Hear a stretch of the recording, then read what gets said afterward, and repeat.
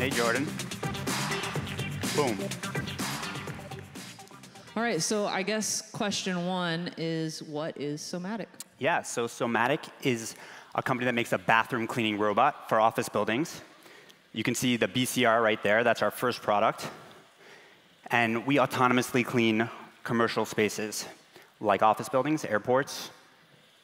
Have you always had a passion for toilet cleaning? Yeah, when I was a little kid, I was like, I'm going to do this when I grow up. Yeah, no, For seriously sure. though, like Yeah. where did this come from? Yeah, basic idea. So early days, we were working on self-driving, actually. Okay, so we wanted to make robots, me and Eugene. And the idea was, okay, if you want to make a robot like a Boston Dynamics kind of robot, it's a really hard challenge. So you got to start off moving around the world or actuation. That was the two ideas, like hands kind of. And we said, okay, we'll start with moving around the world. We did self-driving for about two years, a little bit longer, and we learned some stuff from that, like weather's really, really hard. You're moving fast, so you can kill somebody, so there's regulations. And that's a good thing, but it's also really hard for a startup to get to market, right? And there's a bunch of these things that you'll learn. It's not asynchronous, there's all these problems. So we took that kind of learning, okay, in the back of our head, and then also I grew up in Brooklyn, okay? My grandfather ran a restaurant. Let's go BK. I'm Yeah, from New York Brooklyn. City, yeah. So I worked in that restaurant as like a little kid, right? And my grandfather's kind of old school guy. He passed away recently, but the idea was his line was always, you want to work at the register, you want to kind of meet people, do something at the front, you got to start in the bathroom. So I already knew about, kind of commercial cleaning. I knew it was a job that I didn't want to do, and I didn't want, my kids to do it. It's a great job. Like it's something that people need, and so that type of thing that, it's something that's really needed. But like at the end of the day, do you really want your kids to do that long term? And so the idea was, okay, machines could help us do this better. And then we were going from the self-driving. We said, okay, bathroom cleaning. Like, why bathrooms though? They're inside, okay, so there's no weather to deal with. But there's special stuff about a bathroom. It's a static environment. So for this, let's say these bathrooms right here, okay? You can go here 5 years from now. Even if they redo this whole place, the bathroom's pretty much the same. Static environment. And then it's also, everything's bolted down, right? So toilet seats move in a predictable way, stall doors, sinks. So that's kind of a trick that we use, and that's why bathrooms. So can we, I assume there's no toilet up here for this particular robot to clean. There is no toilet. Thank you. Yeah. Production. But you have a video? Yeah, we have a video, so maybe we can roll a video. Okay. Can we get? Who wants to see a bathroom being cleaned, right? Okay, so what you see right here is this was our first ever deployment, and this is in Pittsburgh, Pennsylvania. And the robot is going to clean the bathroom using a 3-step touchless cleaning system. That's not something we invented, but it's already used in the industry by people for decades, right? So the robot's going to start off spraying chemicals. That disinfects the area. Second step is it's going to use the same sprayer, but it's going to switch to just fresh water. And that removes any of the disinfectant and also any debris. And the third step you saw was it vacuumed the area dry. So the way we do that, and this is kind of the worst video game ever, if you imagine it. So we scan the bathroom, and then Eugene, my co-founder right there, he's actually cleaning the bathroom using VR, right? So if you ask the question, like, why now? Like, why is this possible now? Why not 5 years ago? Why not 5 years from now? We rely on a bunch of, like a stack of technologies. So if you look at that arm, it's an orange kind of arm. It's off-the-shelf arm. And the prices just fall massively for something like that, right? And another thing that we use, like a building block, is that VR, right? So off the shelf, I just grab HTC Vive, and boom, I can now manipulate that robot in virtual reality. So why do we need virtual reality? Not just like buzzword, oh, it's local, mobile, social, VR. The idea is, yeah. You literally just made me ill. Please don't do that. Throw up in my mouth a little bit saying that. So the idea for why VR? So if you try to program a robot the traditional way, they use a pendant, right? And there wasn't a need for this VR use because you're going to do something like maybe grab a coffee and like pour it. You've seen some demos like that, or like in a welding situation, right? You're just kind of moving in a straight line 10,000 times in a row, right?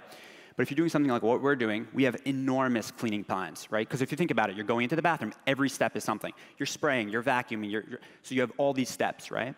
And and then you have multiple bathrooms and all that. So to program that for different buildings and actually get the robot out, you need something that allows you to program the robot, if you will, kind of really quickly, and VR is the solution for that. So just to clarify, we don't do that.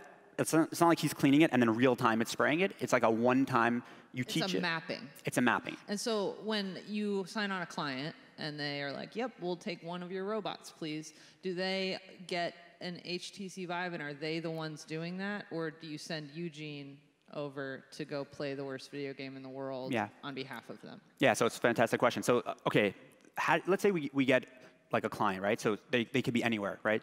The idea is that we just send them a box in the mail. It's like this big. It's a shoe box, we call it.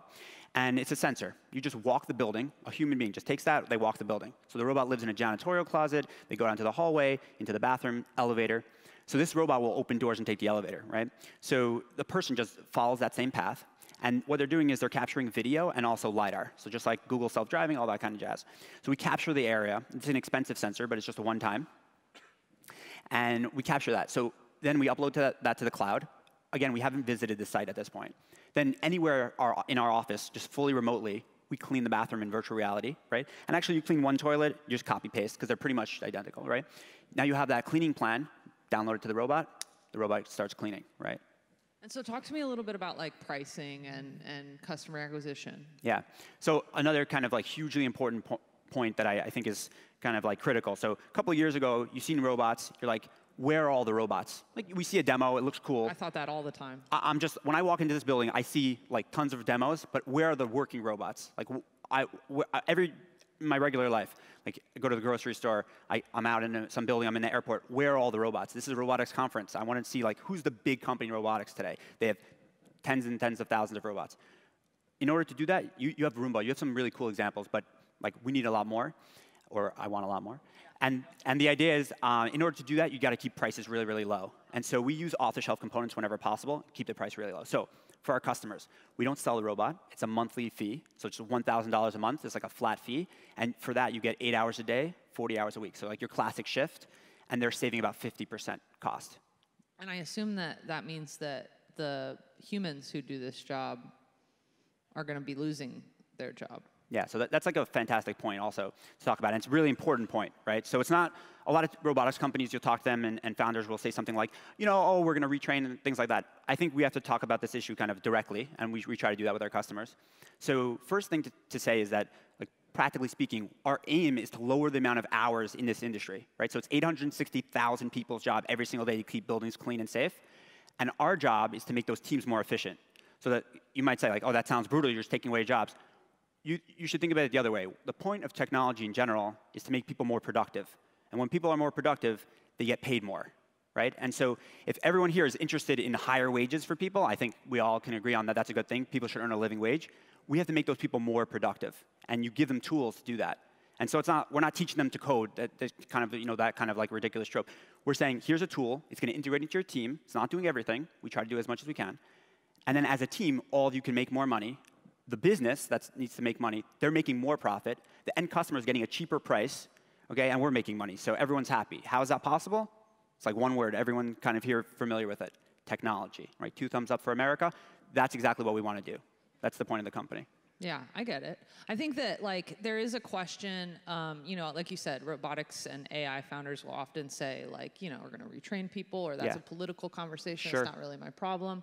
And I guess like after years and years of doing robotics conferences and Disrupt and all of the stuff that we do and having those conversations, I do think that like there's something to be said for, I'm going to be a part of that conversation. Like I'm going to insert myself into the political system. I'm going to whatever it might be to actually help with the retraining. Because I don't know about you guys, but it's something that I'm concerned about, right? Like technology eating jobs and there not being retraining programs. If policy won't handle it for us, then who will? So I just think it is important, and I appreciate you speaking frankly about it and being honest about the fact that, yeah, some jobs will go away, but we're working towards a bigger goal. So that's my little 2 cents on it. What is the greatest challenge for Somatic? Well, in robotics in general, I think in order to have a successful robotics company where you have lots and lots of robots out there, they need to be robust and not brittle. And what I mean by that is, you've seen a robot, you've seen it do a demo, but then can you deploy it in the real world, or is it just going to fail all the time? And if it fails all the time, basically it's not worth it for people to use it, and so they don't use it. It's just like a fun, kind of thing to look at. And our solution around that, like how we kind of manage that, 2 ways. Like first way, we try to build like really good systems. There's amazing software that obviously we're building off of, and hardware, which we talked about already. But now anybody, with a little bit of work, you have a camera and you're doing some AI stuff and you could do something. And that's amazing. I mean, that's just building on, standing on the shoulders of giants type of thing. But the other side, and this is a critical side that we talked about, is the hybrid side. So we rely on people like doing the cleaning. We integrate with the cleaning team because we can't do everything. So when there's a problem with a toilet, it's not exactly what we expect. we send a picture to the local janitorial staff. They come help the robot. So we're integrating into with people. So to deal with the challenge of how do you make this thing really robust and deployable, got to have both of those things. Okay, and we are out of time, but I do want to hit you with one last thing. You just came out of stealth. Congratulations. Yeah, thank you so much. Somatic is real. Woo! So that's cool. And do you have any, like, very quickly, any highlights or anything you shared? Any customers you want to talk about? So we have some big news. We're super excited to announce our first huge customer. We can't say the exact name, but they're a FANG company, and we're just super excited to be deployed at that company. So we're actually working with the janitorial company for them, but we're deployed at a FANG company. We're so excited to be working with them. Have you tried to find anyone from Berkeley to start shaking hands and selling robots to Berkeley, clean their toilets? I want to say yes. Why aren't you startup grinding? I did sales this morning. We were contacted by a couple customers this morning. I'm joking with you. Oh no, we're selling hard. He's like, we're selling, I am fucking Jordan, selling. we are selling hard right now. Okay, go get them. Thanks so much. Congratulations. Thanks so much, guys. Yeah, big really round of appreciate applause it. for Thank you, guys. Somatic.